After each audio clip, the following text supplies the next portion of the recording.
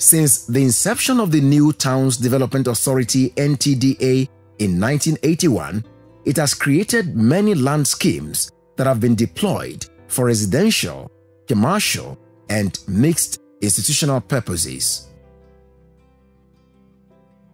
Interestingly, NTDA does not only create the schemes, it also opens them up by ensuring the provision of necessary infrastructure and promotion of large-scale physical development.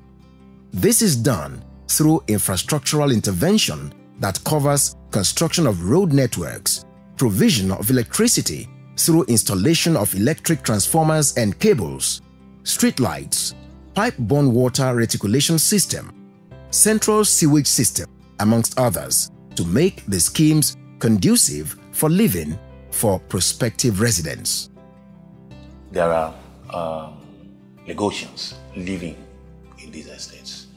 They always cry out and request for their roads, to be done, for their drainages to be done, that they don't have electricity, their water system has collapsed or whatever, or they don't have it at all, they don't have any functional sewage system and all that.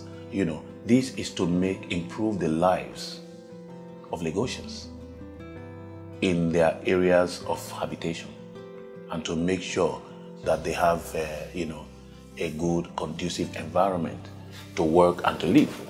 They, as the owners of those schemes, should provide a basic infrastructure. Those that are developed by the private developer, of course, the private developers that will provide infrastructure within that scheme. So NTDA has that responsibility to provide basic and necessary infrastructure, and that's why we call it site and services scheme. The necessary services that those schemes need, NTDA as the owner should provide them. So when they provide them, it is now left for the residents or the owners of properties within those schemes to ensure that those infrastructures are well maintained, because they will be the users. So, but NTDA will not totally leave it to them. NTDA as owners, we periodically visit the estates and liaise with the CDAs or CDC to ensure that this infrastructure are maintained for the benefit of the residents of the estate. The provision of infrastructure is made possible by the collection of Capital Development Levy (CDL) from the allottees. In the past, government allocates the land and continues infrastructural development, while the allottees take possession concurrently. The authority creates schemes,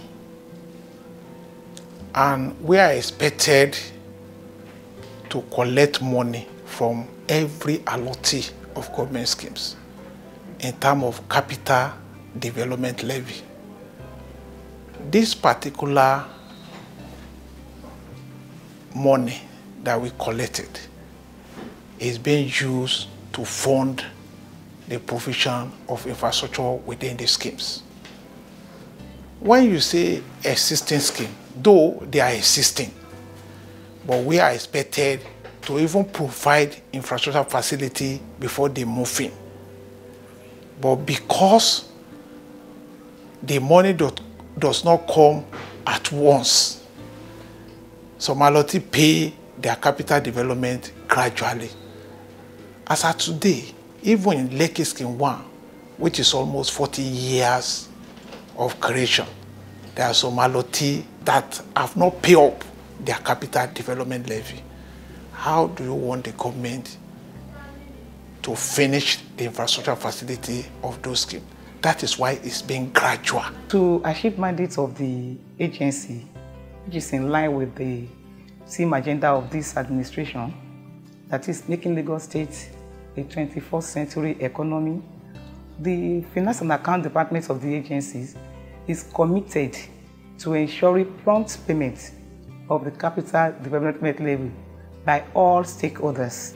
The CDL from each scheme is applied to improving the already, set infrastructure or the existing infrastructure, or to provide a new one where there is none. It's one-off fee that they collect, one-off charges. It's not every year. It is to provide that facility.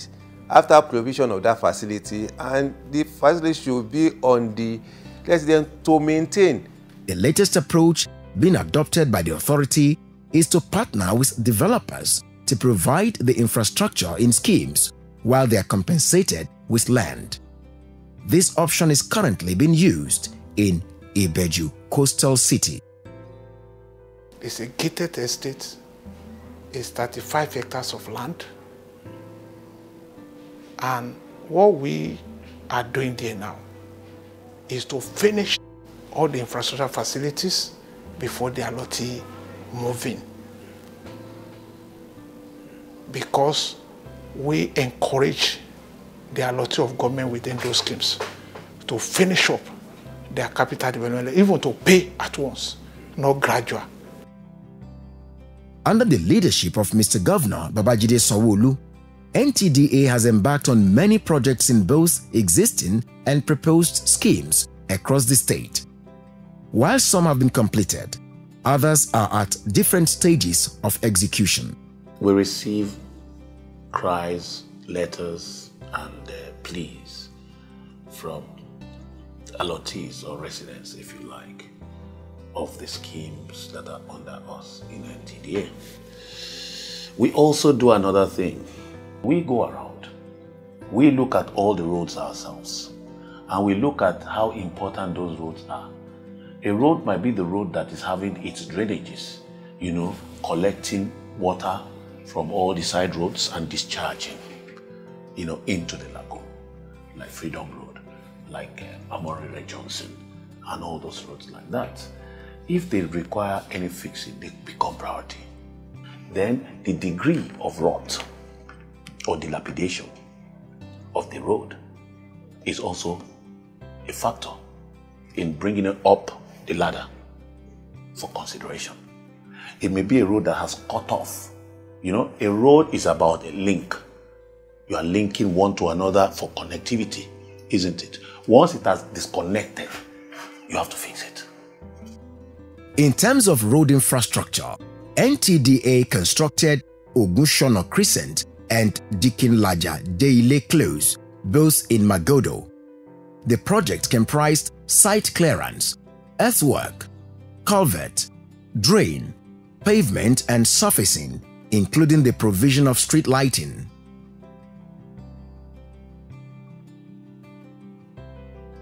In Omole Phase 2, Durosimi Abokunwa Street, Oyebode Street, Lekan Asone Close, and Admiral Oduwaye Street were constructed by NTDA.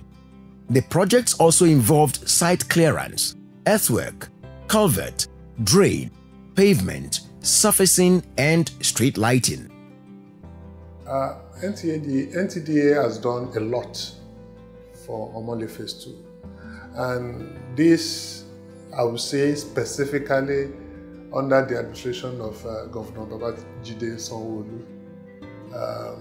Before the advent of the administration, we had been engaging the Lagos State government for the construction or reconstruction of some of our roads. And unfortunately, to no avail. But with the inception of Governor Sanwo-Olu, we only wrote one letter to him. And he directed NTDA to liaise with us. And NTDA did 4 roads, brand new roads in our estate. Various projects comprising road and drainage construction and provision of electrical and mechanical services were executed by NTDA at Akim Dixon, Fola Oshibo and Fatai Arubieke Streets in Lekki Peninsula Phase 1. The major road behind us here, called the Fola Oshibo Road, it was almost impassable. Every time there is rains, it floods and all that. When you go further, it's called Abimbora Emmanuel. It was NTDA that specifically did that road. And since then, at least we can now go from one side of the estate to the Freedom Way and all that. So NTDA has all been partners in progress. NTDA does get involved with building from time to time. You know the Lagos homes that are going around, La Homes and all that. There are many, many mechanical services in those structures. In buildings, you have the toilets, you have the pipe network for the building and all that. Waterworks of the building, the tank, calculate how many gallons will be needed per floor, add all the floors together, determine the size of your tank, how much tank do you want to use for the ground tank, what's the height, elevation you are going to give it so that it can have pressure when it's coming to that. That's mechanical work. For instance, in a scheme that we have in Songotedo, it's called Golden Jubilee Scheme. It's a popular scheme, you know, it's nearly completed, and the sewage system is a central one. Central sewage system. We designed it to use gravity in some places, a little bit of pressure in some other places. You know, that's purely mechanical. The authority went further to carry out site clearance, earthwork, construction of culvert, drain, pavement and surfacing, including street lighting on 8 other roads. These include Noble Close, Augustine Anozie Street, Road 91B, Princess D. Oyekon Street, Road 49E, Abike Drive, MFM Market Street, Chris Otunlano Crescent and Ayodele Odubi Street. Let's know that this is a community that has over 10,000 residents. Yes, this place has households, I mean, not residents. When you talk about residents, you have over 1 million. So we have really quite a huge number here. I think when you look at the estates that are being controlled by NTDA, I think Lekki Phase 1 is, I will call it the prime estate. But I would say kudos to them, at least they came to our rescue, and this has impacted positively to the lives of our residents in terms of at least free movement and less flooding, because those days of those roads not being done was really a very big distraction to all of us. Yes, people were making detours, going to work, coming back was hectic. But now at least it's a little better. In addition to the completed projects, the authority is undertaking the rehabilitation of Laura Stevens Street, Lekki Peninsula Scheme 2, alongside the construction of drainage and pavement works. We always think that things are free, and we should just look at it from our personal vehicles. You have enough funds, so you buy a very fine Honda CR-V, brand new, and then you refuse to fuel it. How's it going to move? So you require funding to fuel it. It moves. It's moving you about 1 year, 2 years, and then one day your tire gets flattened. You don't want to spend to inflate it or to so human beings have all of those things. The question is, can NTDA really fund all of those things?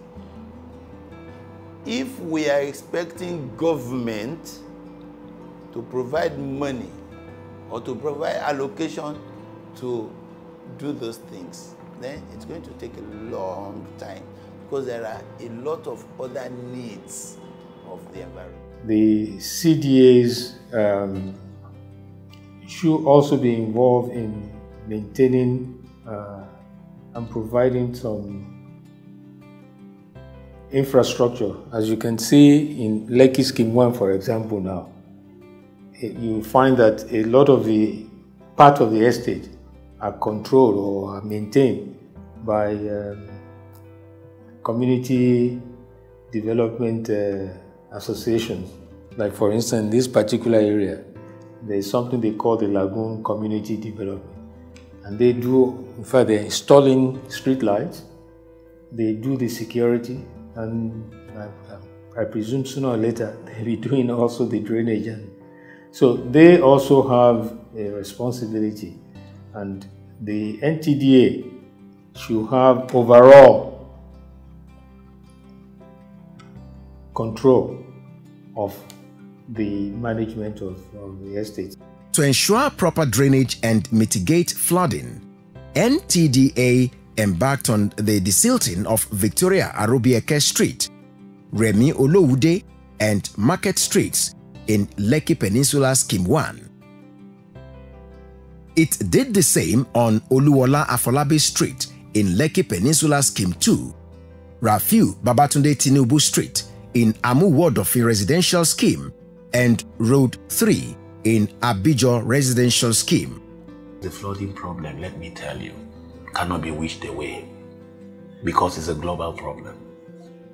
The seas are rising by 2 cm per annum. For this Follow-Shipo site, flood was entering people's houses. Yes. And still, it has not yet been completely eradicated, but it has been greatly reduced.